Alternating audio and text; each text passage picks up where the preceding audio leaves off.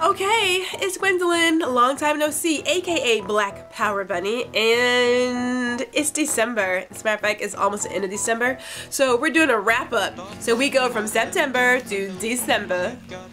Sorry. I know somewhere in there I talked about doing more, writing more, and then something happened with like the job promotion and creating all these grand ideas. People actually expect you to follow through on those promises. What? Yeah, so I've been working. Believe it or not, this professional slacker has been earning her keep for the past few months, and now that we're at the end of 2015, I figured let's just do a little wrap up here, quick little wrap up. Don't really do resolutions per se, but the biggest thing this year in my finally 40 year, because you know I've been upping my age for the past 5 years, and now I'm finally 40, so we remain as 40, but I'm thinking next year I'm gonna be 42. Like, I just can't sit still at one age. Like I don't know, I don't know, I feel like I should be older. Whatever. So here we go. So running bunny was my idea. I figured 40 years old, we're gonna do skydiving. I was asked by the president, our company president, not Obama, to not do that because like she kind of needs me around.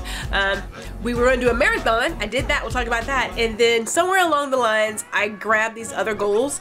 So I got an email about, hey, if you do 9.5 marathons, you'll get a special plaque and a special medal. And we did 9.5 marathons. And then someone said, you should do 40 races because you're turning 40. I was like, yeah! So we did 40 races. I got 40 medals. Well, I actually have more than 40, believe it or not. I got like 42, 43 that I need to put up on a wall. So I'm looking for like a little metal rack to put that up.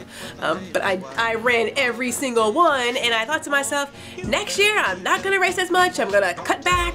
And already I'm thinking, well, maybe a couple of races. It won't hurt. So the marathon in Jamaica, which we did, yeah, did that beautiful, beautiful time in Jamaica. Whew, had some hiccups with the race. Practiced, trained, and the day of, my foot gave out, and I was in a sock, power walking, trying to anyway, on the streets of Negril. And then at one point I was in the back of an ambulance and my foot was elevated, and I thought I'm gonna get disqualified if I get out of this ambulance.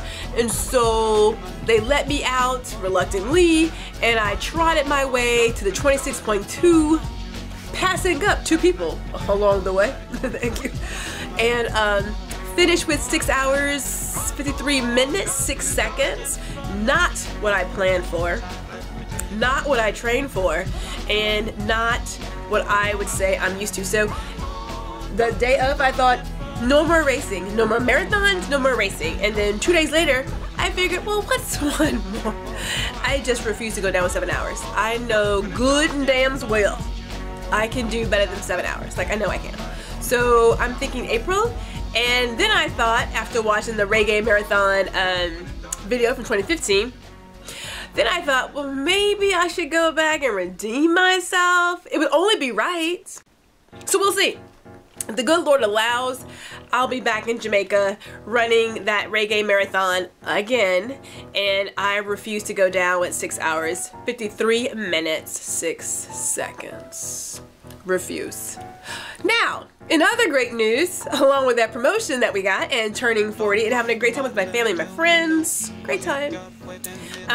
You know, my semi-professional photography is making its moves. We're gonna do some big things in 2016. We have already started a project for 2016, so I'm so excited about that.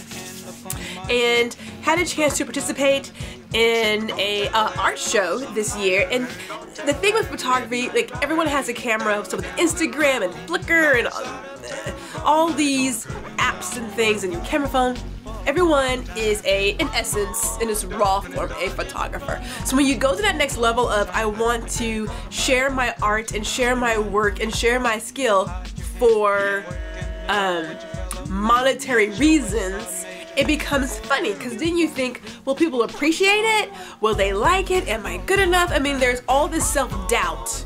But everyone sees the world differently behind a lens. And you have to appreciate the way you see the world and maybe others will like the way you see the world as well.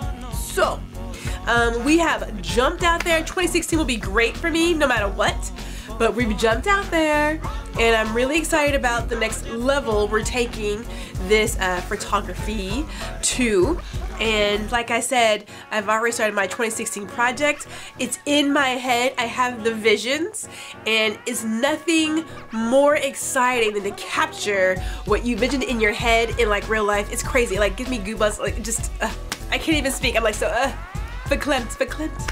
So yeah, I'm happy about that. Happy about it. So 2015 was great. Turned 40, ran a marathon, traveled, had a great time with friends and family. I created a job for myself, and now I have to actually work this job that I created. So like, what the hell is that about? But 2016 will be even better. Good Lord allows. And even if I don't do half of what I dream I'm going to do, it will be a great year, no doubt, no matter what. So I'm gonna say to everyone out there, Happy New Year's to all of you. Be safe, because you know the world is different nowadays. The world is different nowadays. So just be careful, be safe, and hope to see all of you in 2016.